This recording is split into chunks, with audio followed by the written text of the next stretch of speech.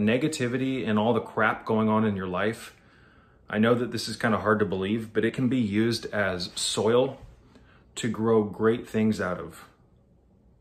Again, you can use the situation in life that you feel stuck in as growth. You can use it as a stepping stone for growth. I've said for years now on this channel that obstacles in life are merely stepping stones for growth, and that there's a lot of lessons contained in your obstacles.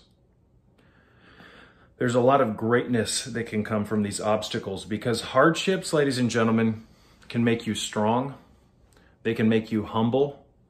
And humility is something that can be a very good thing in this crazy world where everybody seems to be just like trying to one up one another.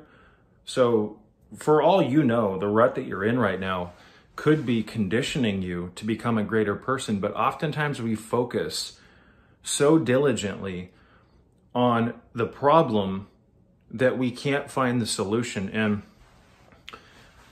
yesterday, I was helping my brother clean out his closet, and I found an old computer from high school.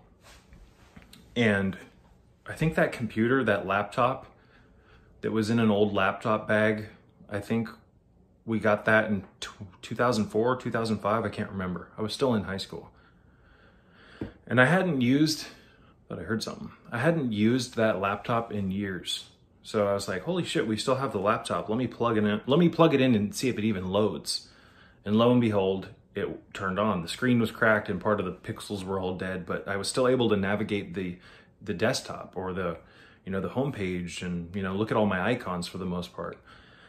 And the background on the screensaver from back in the mid 2000s or early 2000s was an icon, or it was a picture, and I can't remember exactly what it said, but it said something to the effect of, the key to success in life is to put all the energy that you put into the problem into the solution. The key to success in life and happiness is to put all of the strength that you put into your problems into the solutions. So think about this. Think about this for a moment, you guys. Imagine if you're in a difficult situation in life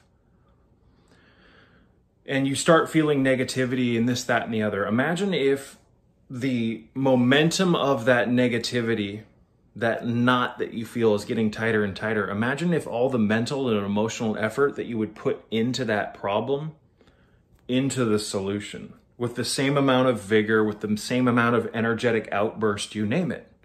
This is indeed one of the keys, you guys. Again, we don't want to try to solve our issues in life that we're going through with, I don't want to say intellect, but in we don't want to try to pick at our issues, at least in my opinion, forensically. Where we try to understand why we're negative, or we feel bad, or this, that, and the other.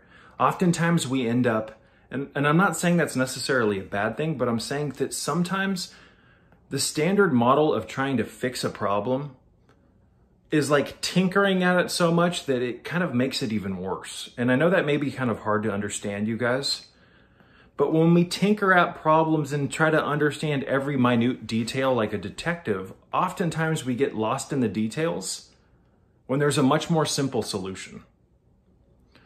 And the solution that I like to teach is to learn to use the situation in life that you're stuck in or feel stuck in as fuel for growth. Instead of trying to nitpick at it and try to understand every little minute detail and everything down to the foundation and beyond, we utilize that as a stepping stone. We thank it and we use it as a platform to move on to the next step in life. I hope that makes sense.